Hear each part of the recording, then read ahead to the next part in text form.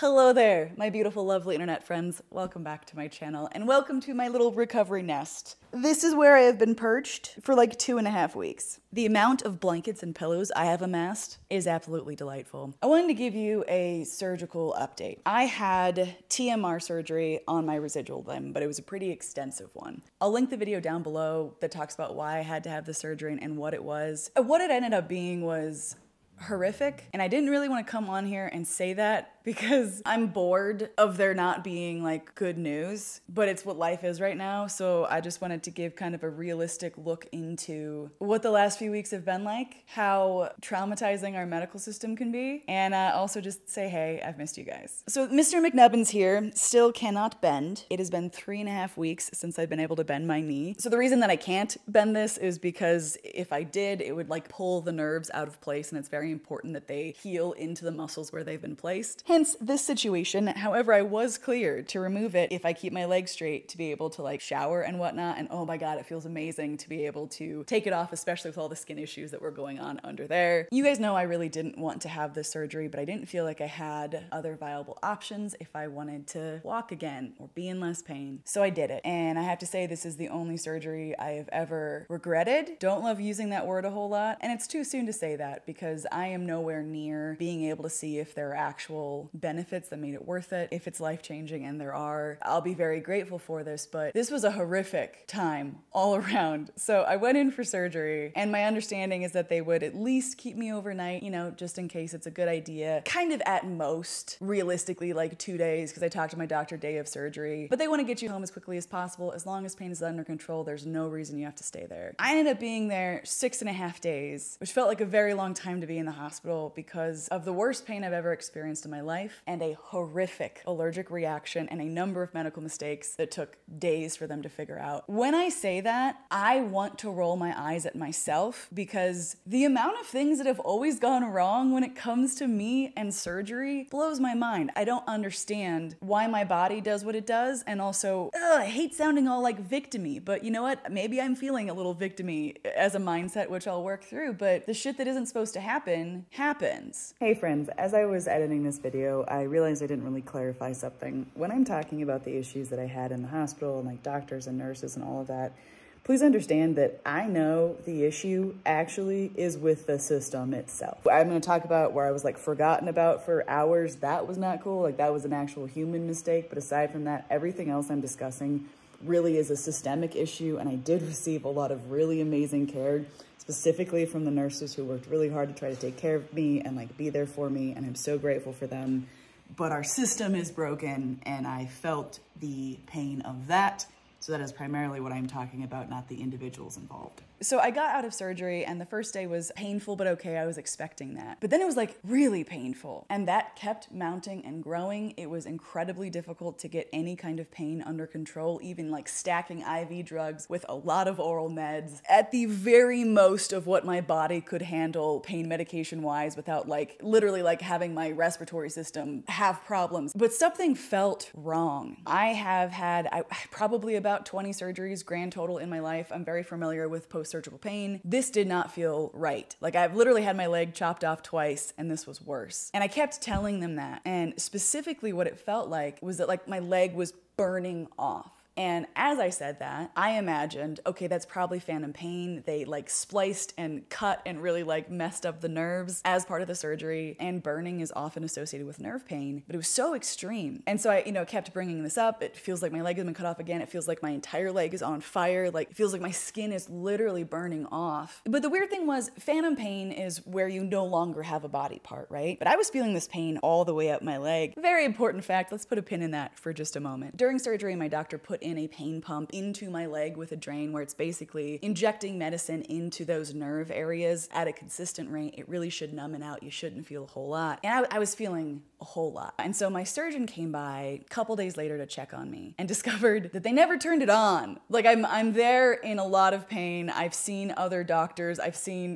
nurses every shift. I've talked to them about this, and it was never activated. And all of these people actually like looked at it. Like, yeah, you gotta check everything when you're coming in to check on the patient. They looked at it, and no one knew that it wasn't activated because it has to be like to your skin, because there's a certain part, very simple, just needs to be taped to your skin, and it never was. So I was never getting that relief. because they missed it, but in almost a weird way that ended up, I don't want to say this was a blessing in disguise, but it did lead to a major discovery, because when my surgeon came in and was like, they never turned it on, put some stuff on my skin to, sanitize it, taped everything down, okay, we're good to go. And then that area of my skin that he taped down started just like blowing up. Swelling, red, bumps, rash, looked like shingles, like pussy, just gross, just real gross and painful and a little bit itchy. And it was like growing by the hour. And the more that I felt it, it was like on my hip here, the more I was like, this is what my leg feels like is happening to it, except on a way larger scale. And because I've had issues with having an allergic reaction to a different ingredient in surgery before, kind of had this light bulb moment of like, I think something's actually wrong. And so I was maybe not the best patient, but I started kind of poking around and trying to look as far as I could underneath the bandages without disturbing anything, and saw these like welts. Called my nurse in, she was obviously concerned, and they were like, yeah, we should absolutely take this off, take a look at what's going on, but we're not gonna be able to do that at least until tomorrow, because my surgeon, who's very particular with his work, I don't say that in a bad way, he is a stickler for details, always likes to be hands-on and do everything himself with his patients. But at this point, I was in so much pain and genuinely freaked out that even though they were like, you need to wait, I wasn't willing to. And so I ended up making a lot of calls, calling his office, and he was kind enough to come over within a couple hours, because his office was literally across the street. We took it off, and what was underneath was horrifying. I think I'm gonna do a totally different video on that in particular, because I don't want to show any of the imagery of that whole process in this video if you are a squeamish person, and then also it's like a story in and of itself. But my skin had been basically literally burning off. Medically descriptive words for the next few minutes, like skin hanging off, massive blisters and welts, and it was so gross. Turns out I had a severe allergic reaction to something else that they use commonly in surgery. Them using it was not their fault, but I guess these allergies can kind of develop over time, and my body just wasn't having it. And what happened was like awful. It was disgusting to look at, and I'm not that squeamish, and I was still like, that's on my skin. Oh my God. So they began taking care of that, treating that, and just trying to get pain to a place where I could get home. I'm really frustrated, guys. So I'm gonna share some of that frustration in case you have never had the pleasure of being stuck in a hospital as a patient who is pretty powerless. So we spent days, like I said, getting off of IV meds, which are very strong, fast, effective, to oral meds so I could go home, because I can't go home with IV meds. There was a lot of mistakes that happened in that process. I was forgotten about for 5 hours after they took me off IV meds and not given any kind of pain relief, and I couldn't get people in. Like, I kept calling and the nurses were like, oh yeah, we'll get there. I just wouldn't hear anything for hours, and I couldn't get up, and I got to the point where I was like screaming in pain, like hyperventilating, like couldn't breathe, and I was just like left like that for a long time. My doctor ended up being the one who found me, because he came by to do like rounds at the end of his day, and he was obviously very frustrated by the lack of care that I had been provided. This kind of plays off of years of painful and borderline traumatic sort of experiences in the hospital, in our medical system. But when you cannot rely on people or the system to help you, and you are literally held prisoner by it, that feeling of helplessness is awful. And it's something I don't want to think about. And that same situation ended up repeating itself, where I was not cared for and got to an unmanageable level of pain. I think the only time I've ever said that like pain was a 10 out of 10 for me was when I woke up from my amputation surgery and the nerve block didn't work, so I like felt everything. This was that level where I was fully awake for it. Kind of getting back to the point, we get past that and we start trying to get me home. Turns out the nerve block that hadn't been turned on, once they got it working, unfortunately it didn't work, because where it was placed in my leg, it just wasn't numbing what it should have been numbing. I've had that experience a number of times. Sometimes getting proper placement for these nerve blocks is difficult, so they just took it out because it was not helping. So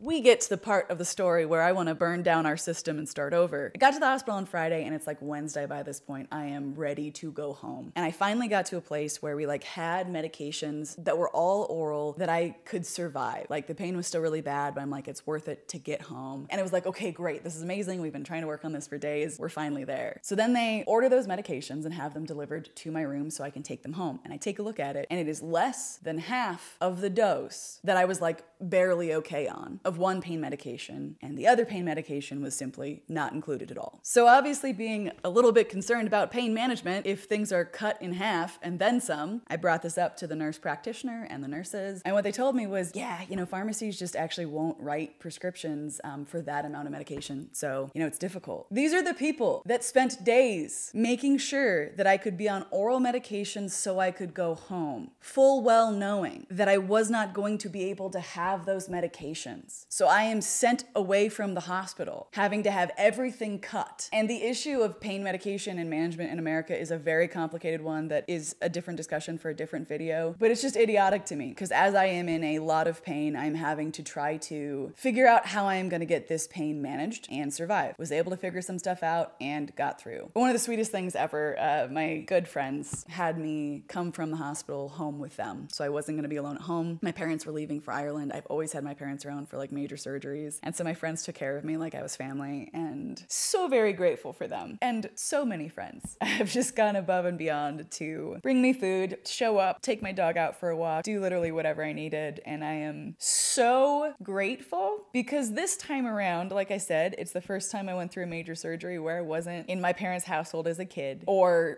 I was married for years. So it was with my partner there. The normal things that I relied on were gone. And so facing this and realizing I literally cannot get through this without asking for help from the people who want to help me. It has been a real exercise in allowing people to show up. It's been a crash course in recognizing I am not capable of some things. I need help and I need to ask for that help and also accept that help. And I cannot thank everyone enough. Also to all of you, beautiful internet friends, everyone has been so supportive and sweet and kind and sending messages. Thank you. During all this downtime, I decided to try to learn a new skill so I would have something to focus on. So I started learning Procreate on the iPad to do digital art. Here are some of the things that I was working on through just straight tutorials off of YouTube. It was really good to do one of these a day and kind of feel like I was learning something new. I've done physical art my whole life, but I've always been like digital art, no. But it's great. It was super fun. And also I have watched 8 seasons of Suits. 8 seasons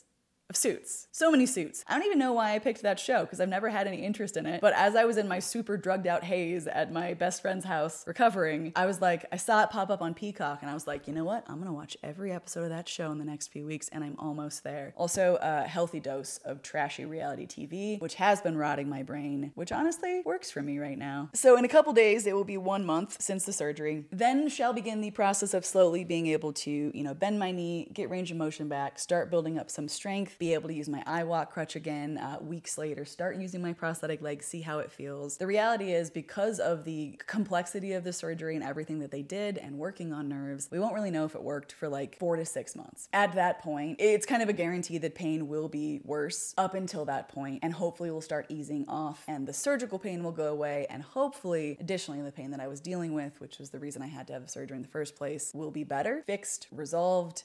Just even I would be thrilled if there was even a bit of a reduction at a minimum. As long as it doesn't stay worse, I will be grateful for that. I'm at the place now where I'm very slowly trying to get back to work. It's been challenging, but good to feel a sense of accomplishment of being you know what, at least I went through my emails today. That's enough. I've been able to get out and about a little bit, see some people, do some things. I went to the gym yesterday because I've been dealing with insomnia and I was like, maybe if I exhaust myself, I'll just pass out. It actually kind of did work. Slept for 3 hours. So it's gonna be a long road until kind of a sense of normalcy comes back, but I'm glad to be this far along in recovery. Things don't always go according to plan, right? And I knew that, and that was one of the reasons I was really scared to have this done and didn't want to have it done, because shit happens and you can't control it. You can control how you respond to it. That's about it. This is a little bit more of a longer video than I intended it for it to be, so thank you for listening to me. I think I'm gonna end it there for now. I will be doing a video about that allergic reaction I had, because as much as it was horrifying to me, it's also really fascinating, and it was really crazy looking. So for any weirdos like me who are fascinated by this kind of stuff, that video will be for you guys, and I will put plenty of disclaimers to being don't watch this if you don't, if you're squeamish at all, it's not gonna be for you. But that will probably be the next video that I create, and I will show you the aftermath of what my leg currently looks like a month after it happened. Thank you so much for being there. It will never cease to absolutely amaze me that you care to listen to me. Thank you for being a part of my life and hearing my story, and for all of the encouragement. I think I'm gonna end it there. To all my patrons over on Patreon, thank you for your incredible continued support. For you watching this video right now, thank you for spending a few minutes out of your day here with me today. You could be anywhere else in the world doing anything else, but you chose to hang out with me for a few minutes, and I really appreciate that. I love you guys. I'm thinking about you, and I will see you in the next video. Gosh darn it. Mwah. Bye, guys.